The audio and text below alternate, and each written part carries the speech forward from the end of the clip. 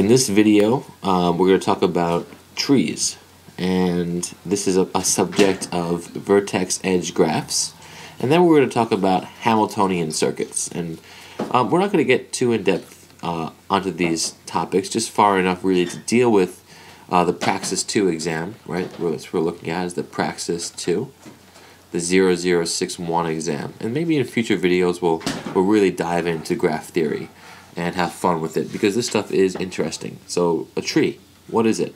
Well, we gotta step back a little bit and get some background. First we have to define a circuit. Now a circuit, the idea is that you're on a vertex edge graph and you start at a vertex, you go on a path, and you come back to the same vertex. You complete the circuit.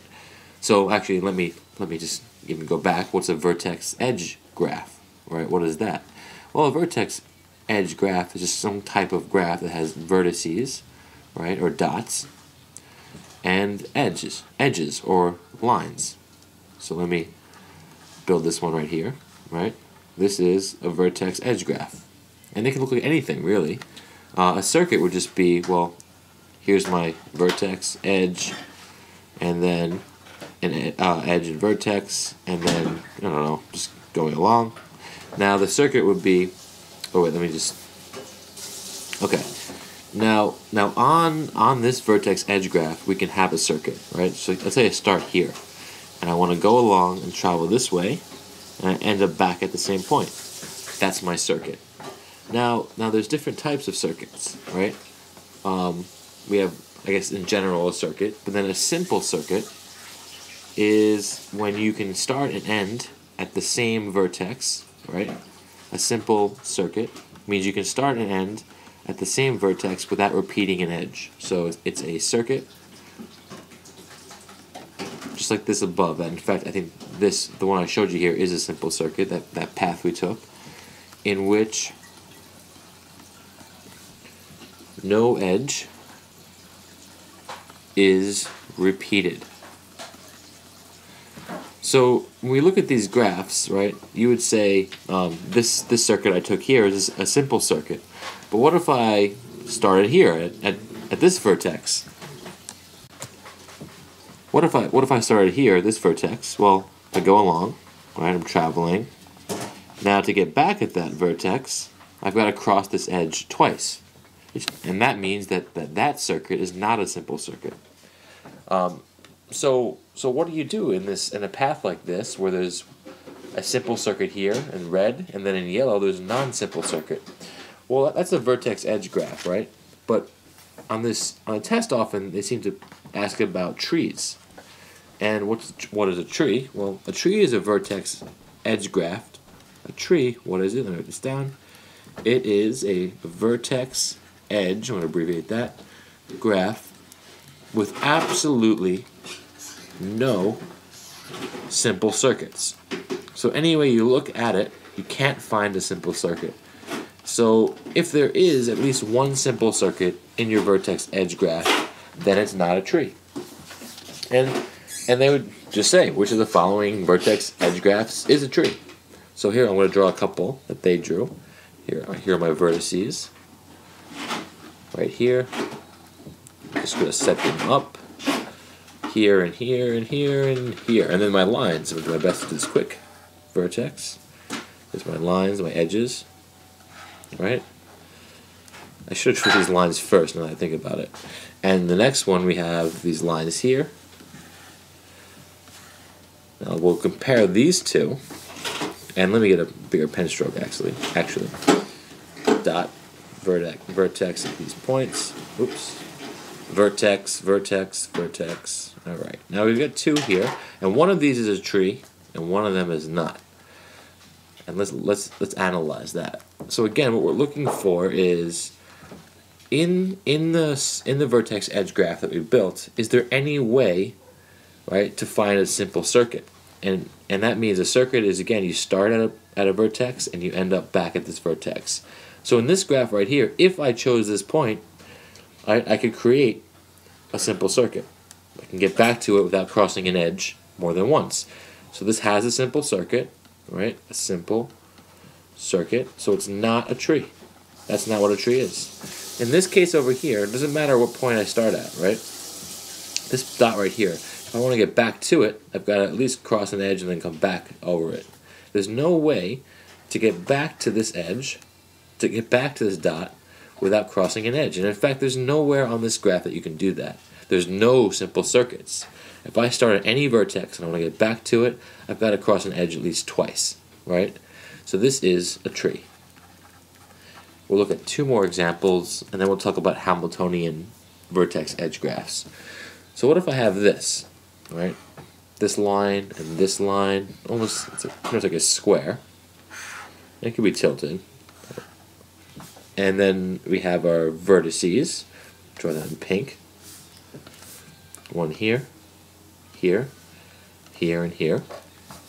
And then what if I had one more vertex edge graph? These two lines here. Okay. And again, what we're looking for is there anywhere on these graphs where there's a simple circuit? Or is it a tree? Are there no simple circuits? So let's look at that. Well, on the left, let's pick a point here. Oops, that's too large of a pen stroke. Right, if I start at this point right here, and I go along, can I get back to it without crossing an edge twice? The answer is yes. So because that there's at least one simple circuit in this vertex edge graph, this is not a tree. And what about the one on the right? Same thing. I mean, if I start here, different color, if I start here, and I want to get back to it, I can just go along this path without crossing any edges twice. So it has a simple circuit, and this is also not a tree because it contains at least one simple circuit. So it's not a tree. Now they could ask us anything about graph theory, I guess. It's really all fair game because a lot of their topics are so broad. But the last thing we could talk about is what a Hamilton circuit is. Sorry. So Hamilton. And actually, and I do want to look further into this for other videos. But what we can say here for a Hamilton circuit, it's a Hamilton path. Sorry, Hamilton path. What you could say is it's a vertex edge graph that uses each vertice exactly once. That uses each vertice. They spell it right? Let's say vertex. That makes more sense. Vertex exactly once. And this, I think, goes back to some pretty famous problems that I think it's called the Konigsberg bridge problem. They're just, the idea is that you can design these paths where you have to cross a vertex twice. There's no way to get on all the edges or get all around your graph without crossing a vertex twice. And there are other paths, other circuits where you can just go around and cross each vertex once. So we'll look at two quick examples that I got from a colleague of mine to think about this. This shape right here, and it's extremely simple. It's vertex edge graph. I'm just gonna draw it. Okay, set it up. Looks like a big letter C. And then we have our vertices. Put them in red. Switch back to pen. Here, right? So look at all these vertices, the vertexes. If we start anywhere on this graph, any vertex, and they want to walk around it, you can get all around this graph with only using each vertex exactly once. And that's that. That's a Hamilton circuit. And let me just undo that so we can still see it. And if I draw over here a different type of path, this time it's going to look like a hexagon with another hexagon inside. Draw that right. 1, 2, 3, 4. Yeah, it was a hexagon. And then with another one inside, a smaller hexagon. And then we connect these. Okay, and then I put in, I'm going to use green. Put in my vertices.